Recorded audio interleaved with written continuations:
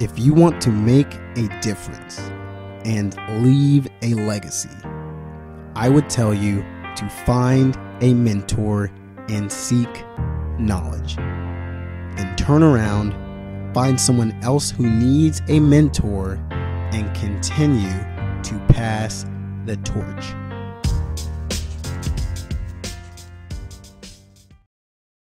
All right, we are on another episode of Pass the Torch podcast.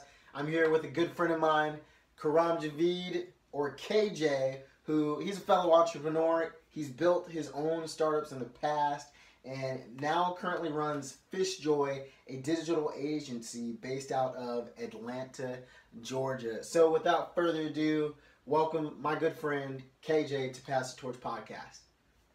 How's it going, guys? It's going great, brother. Just to get straight into the meat and potatoes, tell us a little bit about how you got into entrepreneurship and how you got into FishJoy and like what you're doing right now. Sure. Okay. Entrepreneurship, it's almost like a bug. You always know you wanted to do it. I've been dabbing into it as early as high school. We used to sell books on eBay or getting products from China. I'm sure you've heard of Alibaba. We imported products, get them for cheap, and resell on eBay or do it locally. So that's how I got started with entrepreneurship. With FishJoy, you're actually going to laugh, but it came completely randomly. I was in a tough time. My startup ran out of money. My developer left, so we couldn't really build upon our startup. So we kind of hit a roadblock. We didn't know what to do next or where to go from there. And then out of the blue, a buddy of mine, he calls me up and he says, "Hey, I have this lady. She needs some help building an app." And I was like, "Okay, I'll take the call. Doesn't hurt to help somebody out." And from there, we sat down and she decided, "Hey, you're really smart. You know what to do. Build my app." And she wrote us a check within a week, and we needed a name. Joyfish.com was taken. Yeah. So we did fishjoy.com, and yeah, that's the rest is history. That's crazy. That's pretty cool. And so all this started off from having the challenge of having a startup before and you know, facing that obstacle and saying, "Hey, I'm not going to let that be where things end." And I think that's pretty awesome that you are resilient, you bounce back up your feet, and you're back at it again. Exactly. I mean, when you hit the roadblock, you don't know what's going on. There's a whole lot of stress, and it's almost like jumping off a cliff, and you have to just build a parachute or just find a way. The most important thing is you just got to believe that, you know, you're following the right path. And you know what? Worst case scenario, you end up getting a job, and then you can always dive into entrepreneurship later. Absolutely. What's like your most current project right now with FishJoy? What are you guys working on? I know there's probably some secret stuff, but what can you tell us that's your most current project? Okay. Most currently, there's a few in the pipeline which I can't talk about, and there's one really, really exciting one that's in the early stages, which is really hush-hush. But we're working actually with a dog walking company. They're based out of Atlanta. They're doing pretty well for themselves. They're actually about to expand into a few other markets. And they approached us to build out their mobile app and website. So that's exciting. My first app that I from FishJoy was actually a dog company. So again, this was a referral directly from that company. So here I am working with dogs again. Very cool. If you were to describe like your dream project, what would that look like for you? A dream project would be working on something that really makes an impact, that really helps people. So something like healthcare, technology, or pharmaceutical, really revamping or revolutionizing that industry. Just because, you know, I'm sure in the politics they talk about healthcare reform and this and that. And it's such a problem for so many people. And, you know, everything else is a luxury. Health is, I would say, the most important thing in your life. Without good health, you know, it doesn't matter how much money you have or how many good friends you have. You gotta be healthy, you know, to walk around and have a smile on your face. Definitely. So KJ, people think about, okay, digital agency, and automatically that sounds pretty impressive and cool, and it's like this elusive kind of brand where people are like, well, what is that exactly? So tell us a little bit about, like, in your terms, what a digital agency does, and then how FishJoy truly brings their own personality to that type of company or business. Sure.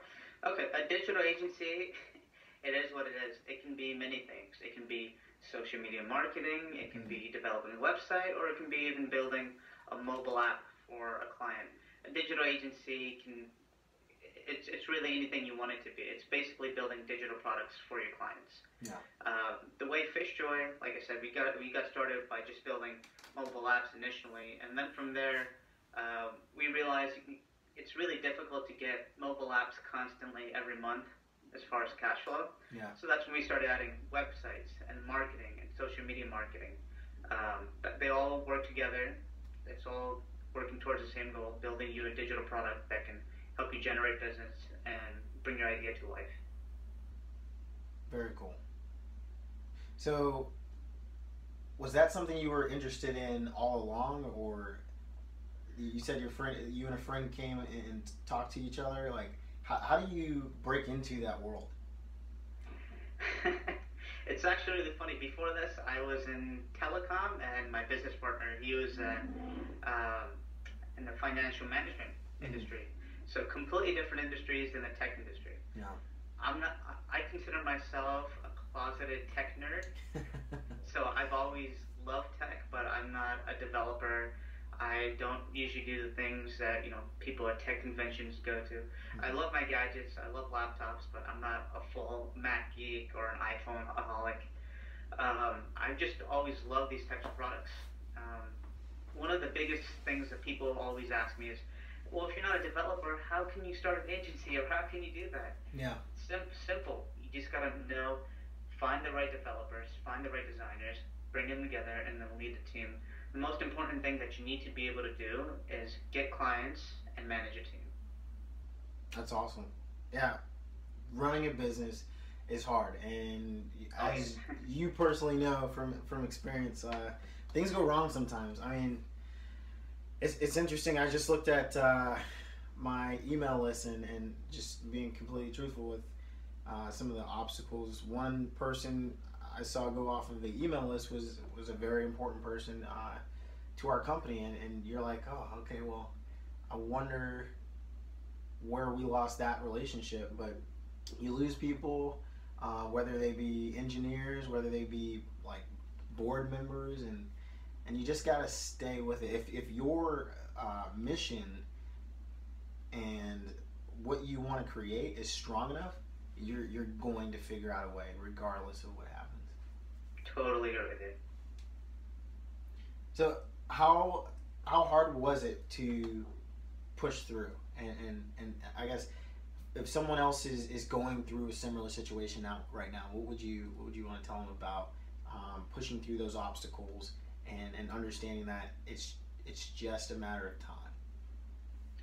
The most important thing in entrepreneurship, or any business for that matter, is you need to surround yourself with people who can support you. Going in all alone, whether you're a sole founder or you have a co-founder, which makes things a lot easier. Mm-hmm. It's almost like having a marriage where you can work things out together, you can separate different tasks. Yeah. But if you're going solo, I would say start networking with other co-founders or other founders of other businesses. They know exactly what you're going through, and they might need help, or they might ask you for business, or you might need their business, or just network in general. But to break through and just to hang on, you need to have a strong community just serving you and you serving them.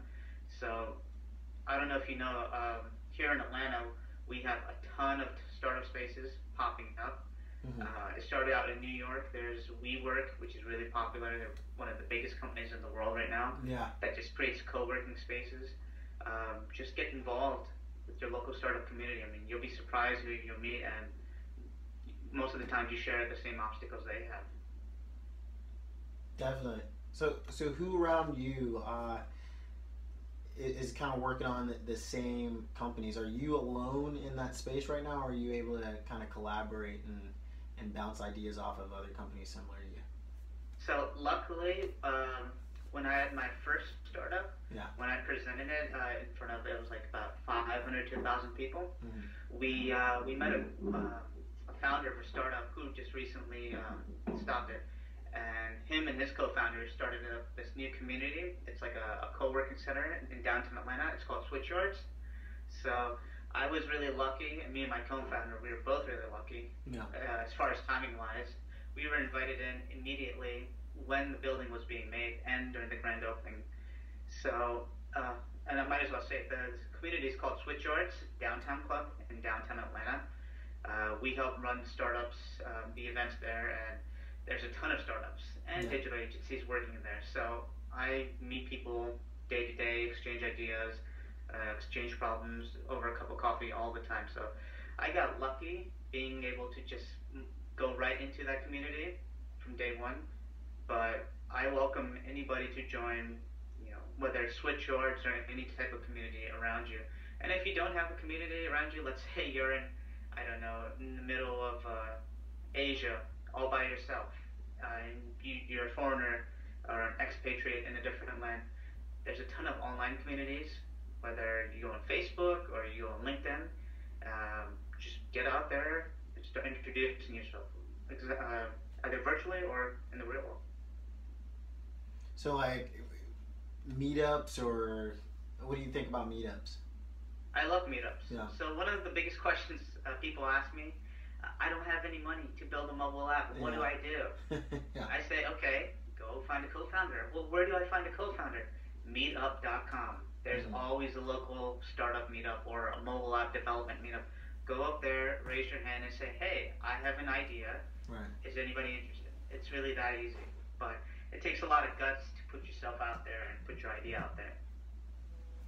So there's meetup. You said Switch Yards was. I mean, I love the idea behind that. I'm definitely huge on community and being able to collaborate and really work with like-minded people. One of my favorite quotes is, "You're the average of the 5 people you spend the most time with." So speaking of Switch Yards, I can only imagine the network and the 5 people you can spend your time with the most there, and people who are going to be genuinely interested in seeing you succeed, and then you're probably going to have a genuine interest in their ideas as well, even if your ideas aren't directly related. Just that entrepreneurial spirit is going to be pretty high. So for Switch Yards, I'm just curious. I'm going to go back. Is that really hard to break into that community if you're? No, actually, it's not really. We offer part-time memberships, which is about $50 a month, and you get access to the main floor, which is essentially a coffee shop. It's like a private access coffee shop. Instead of sitting at Starbucks where it's really noisy and there's a ton of people, this $50 card gets you in to the main floor, and you get your own private coffee bar, your own barista, and you can have as much as coffee as you want. So just the coffee savings alone is worth it. And if you want a full-time membership, which includes a hot desk, or if you're a small company with multiple employees, you can even get an office space there, which can range from 200 to 500 and goes up from there, depending on how much space you need. But if you're 1 or 2 people, a part-time membership is easily accessible if you're in Atlanta. Very cool. So breaking into just kind of thinking about FishJoy again, I'm kind of bouncing around a little bit, but how do you see the digital space right now? Do you think that it still has a lot of space for creative minds to go in? And I already know, like, knowing you, you have great ideas, and is there still a lot of space for people who have great ideas to still find their own niche within companies, the digital world, or do you think it's starting to become saturated and crowded? That's what everybody always thinks. They're like, hey, I'm too late. I just missed the gold rush. Yeah. The beautiful thing about technology is there's always a new gold rush. Right now there's chatbots, there's virtual reality, augmented reality. We're going to have mixed reality. Wearable watches right now it hasn't quite caught on as we liked it to, with an Apple Watch or the Google Glass, but technology is always changing, platforms are always changing. So with these new platforms, there's always a ton of new ideas to be, to experiment it on or to just try it out there. So I'll give you an example. 25 years ago, travel agents were big. There was a travel agent almost in every single county across America. Then Google came up and the World Wide Web grew. We started getting these aggregators like Expedia, Hotwire, Hotels.com. These type of companies eliminated a lot of travel agents. So people are like, oh, I don't want to be a travel agency anymore. Yeah. And now apps came out. There's probably, I can name on one hand, there's been $5 billion exits on new travel agencies that are not Expedia, that are not Hotels.com, that are not Orbitz, that took the same model and put it onto mobile and did really, really well. And now there's companies that are taking that model and putting it onto chatbots. Yeah. And from there, in the future, it's just going to go on and on and on. We might, this is just me making a bold prediction, we might have a visor or a helmet to cover over our face. You'll be able to interact with like a live agent. They'll ask you, hey, where would you like to go? And then it'll show you like a visual preview of Barcelona or Madrid or Tel Aviv, Israel, and just show you different options of where to take a vacation. That's the next move in travel agency. So it doesn't have to be in the travel market, it can be in any market. And I believe, just because the market is saturated in a specific platform, technology is always changing. So always keep your eyes open and your ears open. You might be an early adopter, but that's okay. Learn from other people's mistakes and get in there and don't give up. Definitely. So you mentioned Alibaba earlier. What are some of the companies that you think are absolutely killing it right now, and what's like your take on why they're so successful? Well, I'm sure we've all seen it on the news. Amazon is killing it. They've blown my expectations. Yeah. What was it?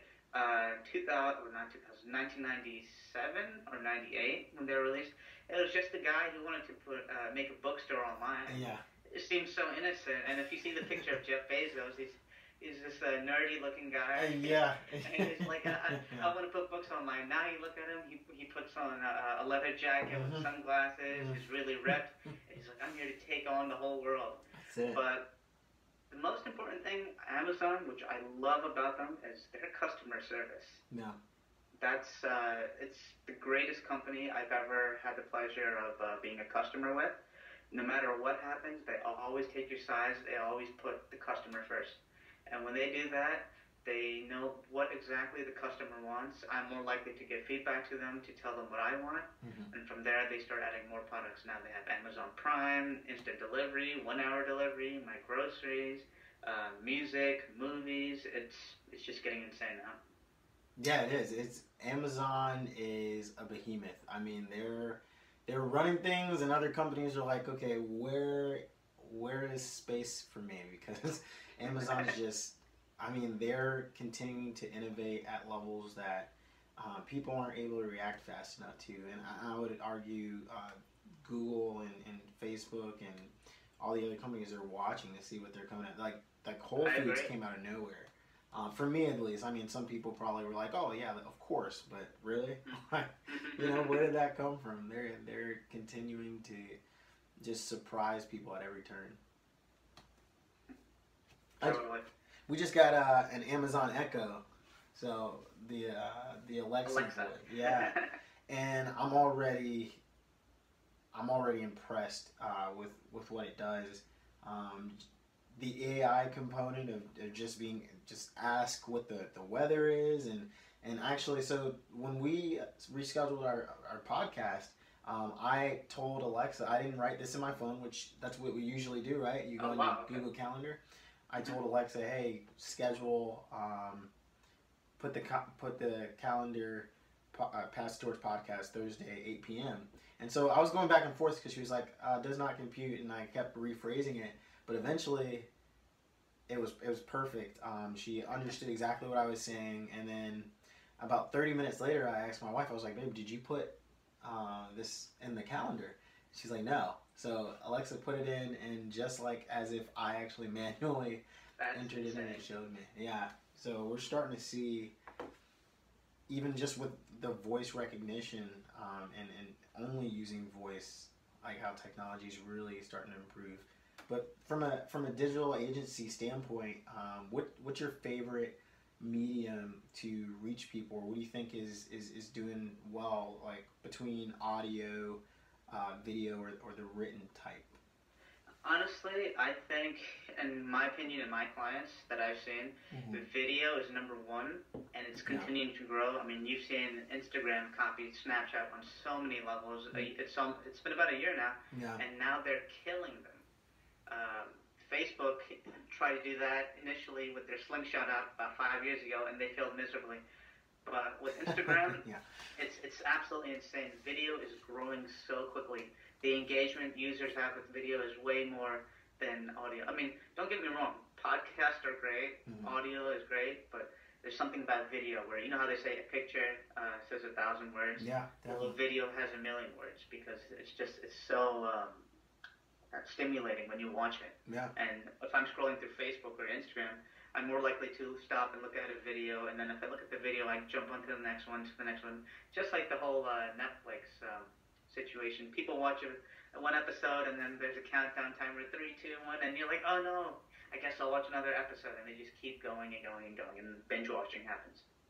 Yeah, I love video. Probably, I'll tell you my opinion. Video is definitely one of my favorite for all the reasons you just said. Like you can really it engages you on so many more levels than any other medium. I mean, definitely with voice and podcast. The reason why I really got into that is because even without understanding how the person looks, like it feels personal. But with a video, like you are part of the scene itself. Like you're a spectator. And you know what? Podcasts are great when you're on a commute, when you're traveling. Like I listen to the Gary Vee podcast all the time when I'm flying, because I can just pop it in my ears, relax. I don't have to have something stimulating. I can close my eyes. Because video really does get annoying too. I don't want to keep looking at something. I'd rather just close my eyes before bed and just listen to something, or while I'm traveling. So it's great. Definitely, that's exactly the same way. I started listening to Tim Ferriss, and his are a little on I love Tim Ferriss. Yeah, the longer side, which is perfect because that means I can drive into work. I can listen to some Tim Ferriss while I'm at work, and I still can enjoy that podcast on the way from work too. So really love that. But, so in breaking it, thinking about the people you work with, someone comes to you, they're a client, and what are like some of the telltale signs that you know a client's on the right path? And then I would go as far as to say, what are some things that you've experienced and learned that you know that clients usually, if they're doing these things or they're not looking at certain things, that they're already going to experience more failure or hardship than they should? Number one thing, that I've been taught is you need to validate your idea. Yeah. And this is the one thing that annoys me the most is, I need you to sign this NDA so you don't steal my business idea. Yeah. You have no idea how many people come to me on a daily basis. I get an email and say, hey, I have a big idea, I have an app idea, I have a website idea, but you need to sign this NDA. I do it from time to time. It doesn't bother me, but it's like, I'll do it because I want to hear your idea. And the biggest way I know it's gonna hit a lot of challenges, or there's gonna be a problem, is if your idea is not very focused. So I ask people, have you gotten feedback? Have you talked to the target demographic? Do you have a business model? Is this just an idea that's nice to have, or are you really trying to solve a problem? And then, can you find 50 to 100 people who can sign a signature and attest to that problem and say, hey, if you build this problem, I will use it. Yeah. I always tell every single startup that I work with, whether it's an idea phase or already an existing product or service, try to get 100 people to say, yes, I'm willing to either try your product or buy your product if you make it. And don't ask your family members, or your friends. We call them head nodders. They're gonna say yes. You have the nicest idea. Yeah, I'll totally do it. Yeah. One of my old mentors, a long time ago, he taught me something really valuable, which is known as coffee shopping. The idea of coffee shopping is you go around to just a random coffee shop, Yeah. you bother people, and you say, hey, excuse me, can I borrow 1 minute of your time? I'm building this idea or their startup idea. I just want to ask you 4 questions. Can I get your feedback? And you'll be surprised. 95% of people, they'll be like, oh, wow, you're building a startup? Yeah, totally. Let me know what you're doing. And they'll give you honest, brutal feedback. If they don't like it, they'll tell you. Versus a friend or family member who would just be biased and like, yeah, go for it. It's a great idea. I love that. That's definitely really good advice. Yeah, family and friends, they want you to be successful. So I mean, that can go both ways. They'll be the head nodders and like, oh, that's a great idea. That's a great idea. And then there'll be the ones that they're like, why are you doing that? You could be doing this. Like, there's so much risk. And they bring out that statistic that 99% of startups fail, and you're like, where did you hear that? Did you just Google that? like what is that? And well, you know what? That's it's funny that you mentioned that. Most startups are gonna fail. No. But that shouldn't discourage you to try it, because the thing with startups is you're gonna pivot a ton of times. The idea you start off with, and so it's not gonna be the only idea that you begin with. It's not going to be the successful product you had or the one that fails. You just got to get out there and just try it. Even if you fail, it doesn't matter. Failure is like a badge of honor. You're a military man. You know, when you went into boot camp, you didn't pass the first time. I'm sure it was really difficult, but you kept pushing yourself and pushing yourself and pushing yourself. And now look how big you are. You can probably pick me up and throw me across the room. You're giving me a lot of credit.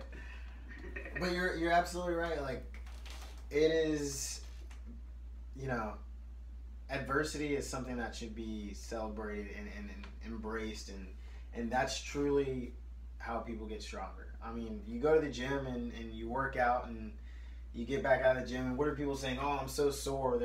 That's like a good thing for them. They're not regretting that. Well, some of them might be, but that comes with the work. You know, if no pain, no gain.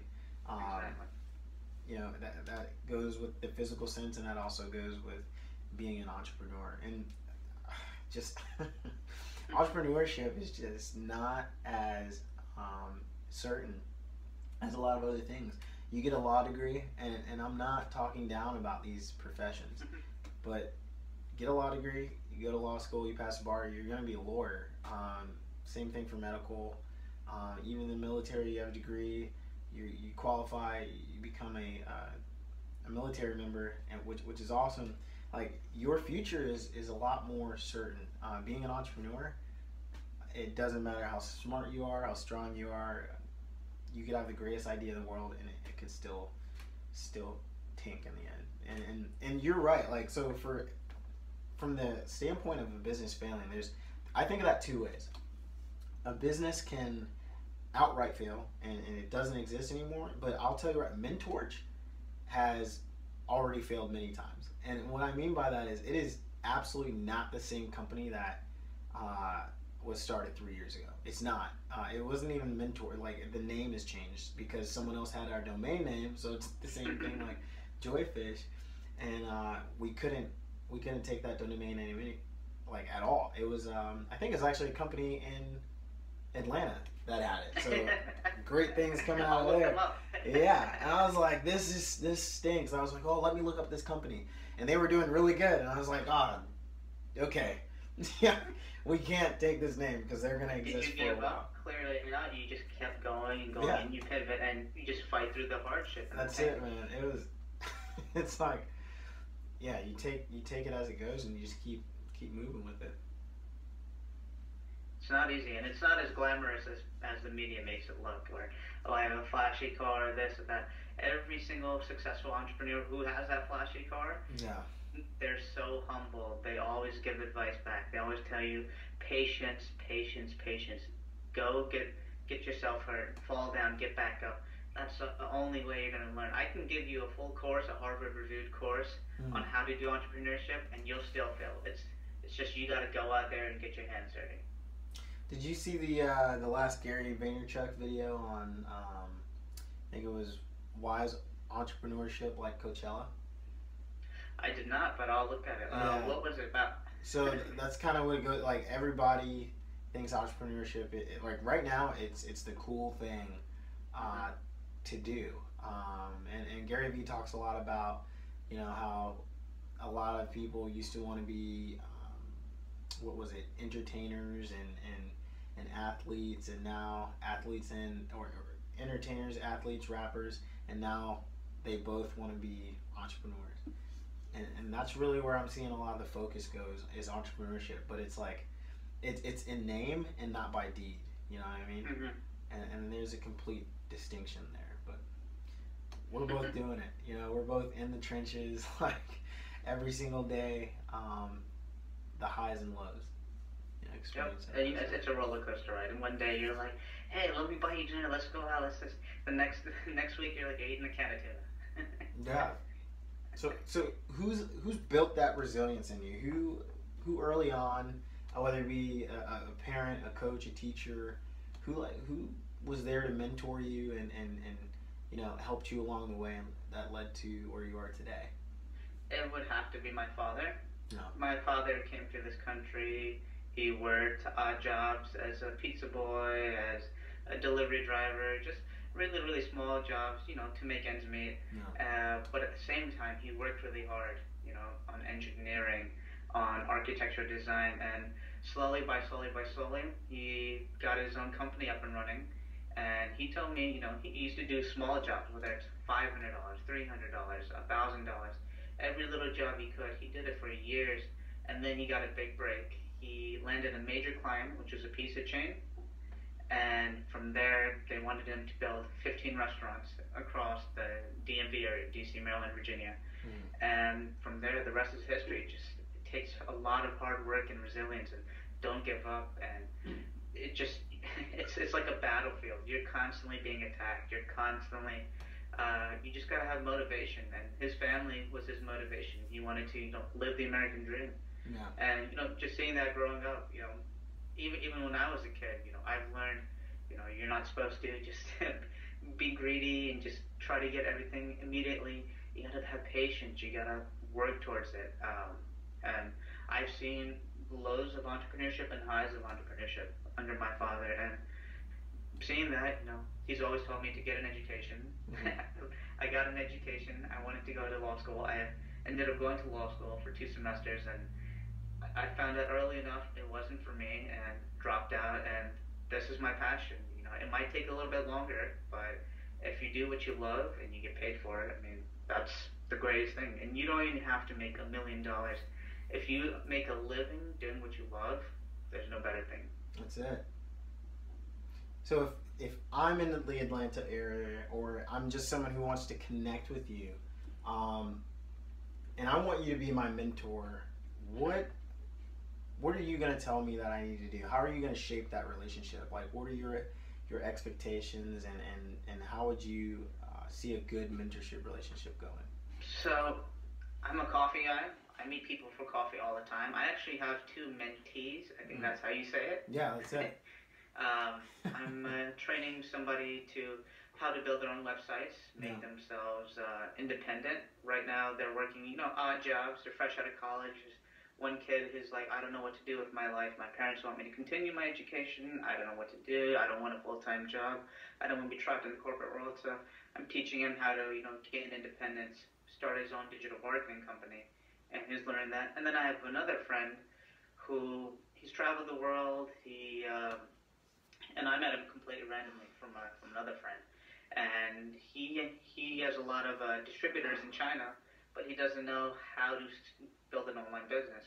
So I meet with him, I'm going to say once or twice a week for coffee, and I just sit down with him and just, you tell me your problems, what issues have you going, give you my advice. It might not be the best advice, but at least you have some kind of advice moving forward for you. And if there's any recommendations I can give you, or if I can introduce you to somebody to help your business and help your goals, I try to do that. And I believe, if you help other people, people will help you.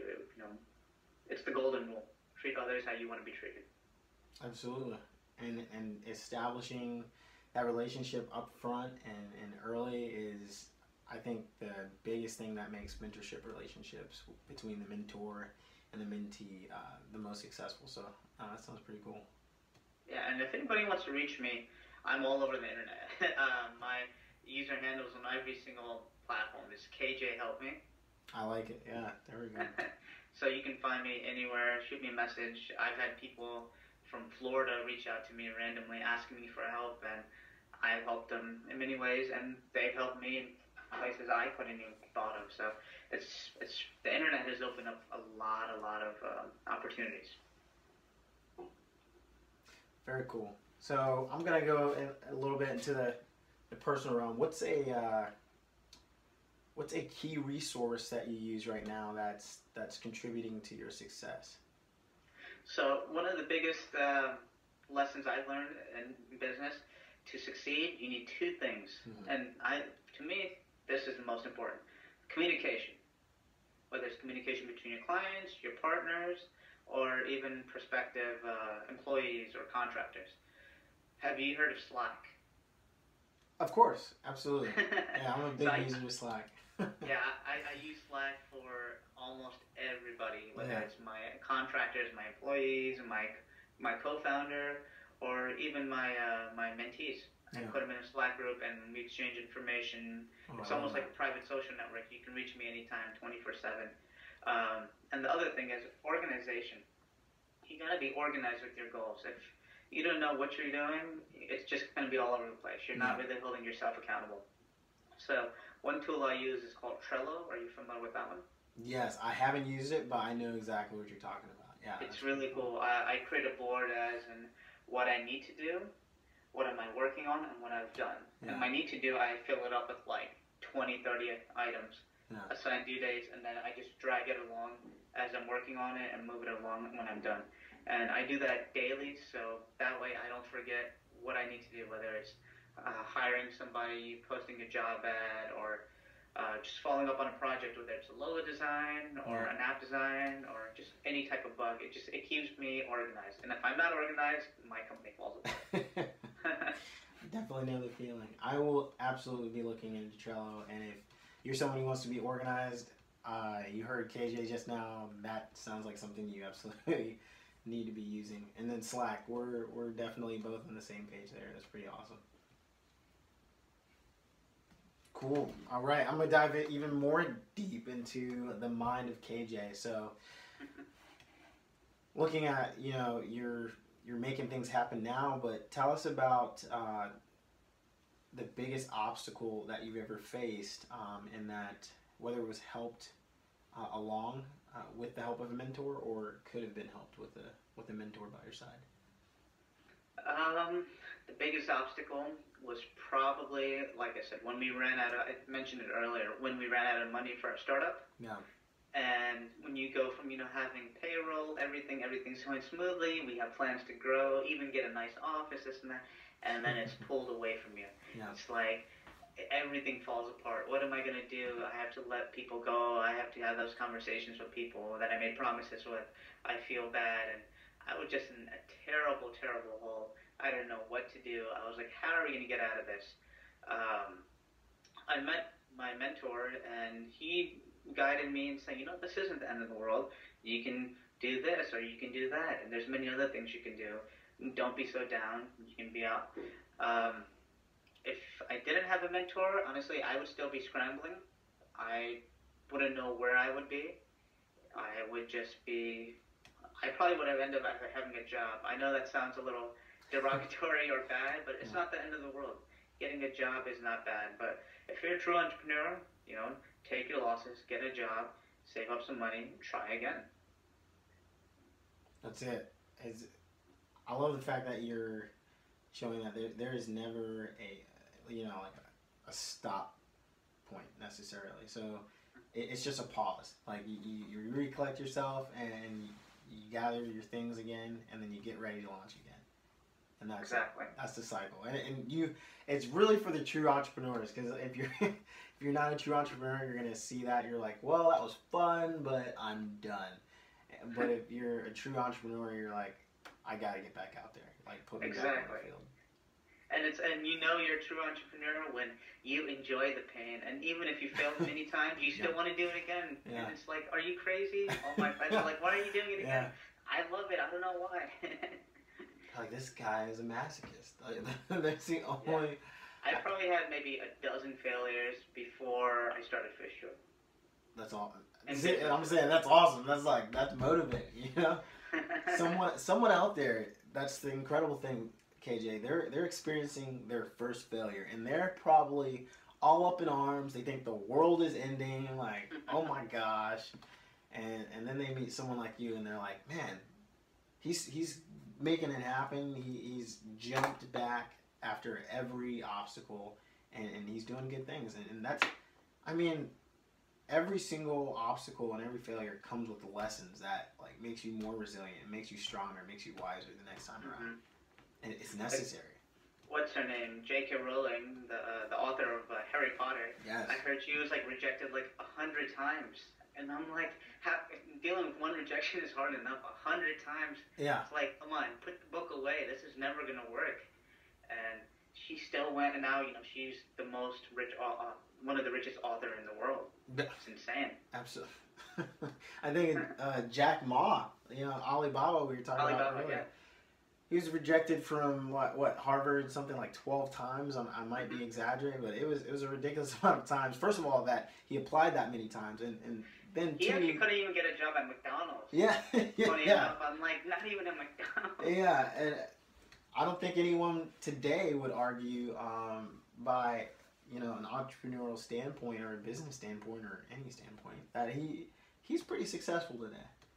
And if he had quit after number 1 or number 2 or number 8 or number 9, like, he wouldn't be where he is today. And that just shows you have to stay in the fight. You have to keep going.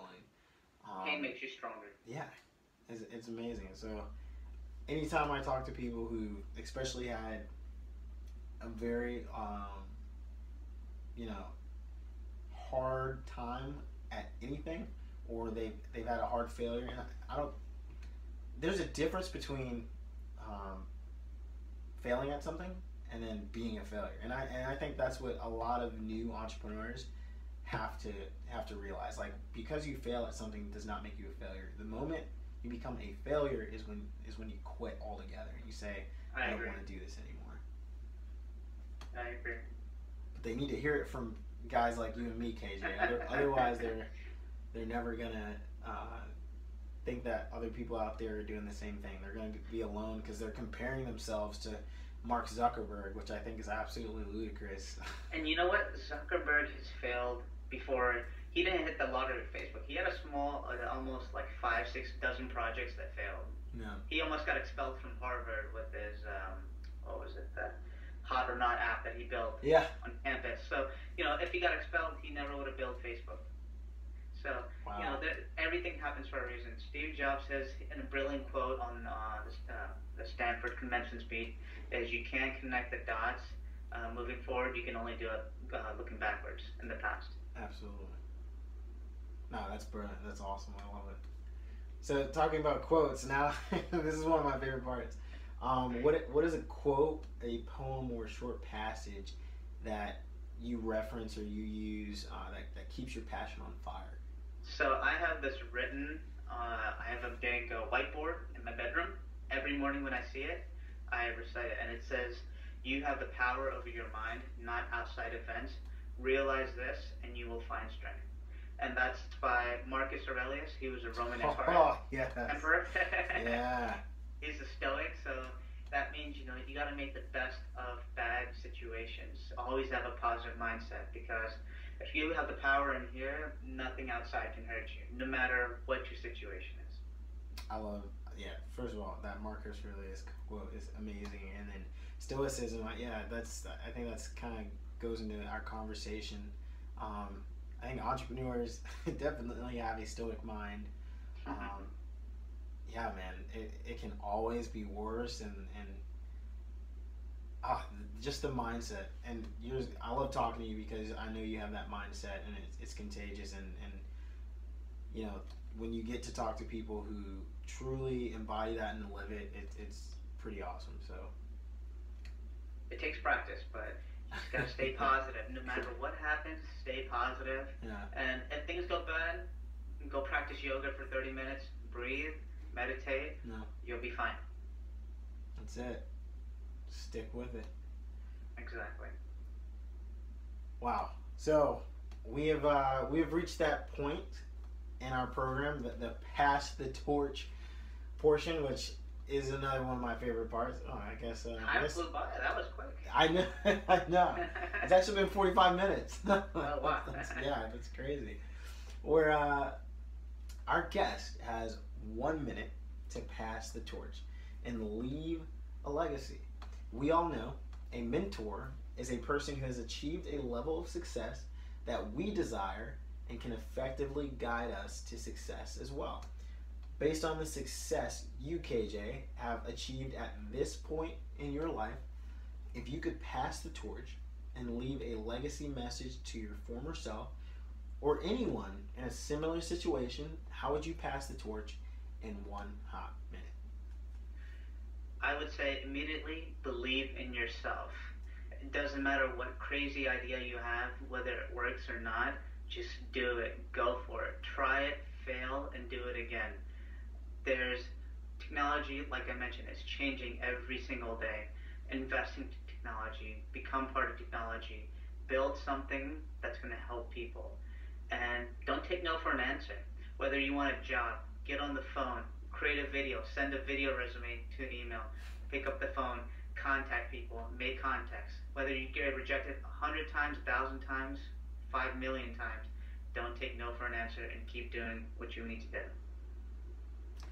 And there you have it. Stay in the fight. Do not give up. Because we're going to watch FishJoy go on to do great things. And it's because KJ and his team, his co-founders, and everyone he surrounds himself with are continuing to push forward. He's continuing to work with them. And that's why me and him, we definitely, every once in a while, we'll pick up the phone and we'll talk, because we need that network. You need that support system. So do not give up, ever. Just do it. Just do it. All right. This has been another episode of Pass the Torch Podcast with Levante Santos and KJ. We are reminding you to seek knowledge and pass the torch.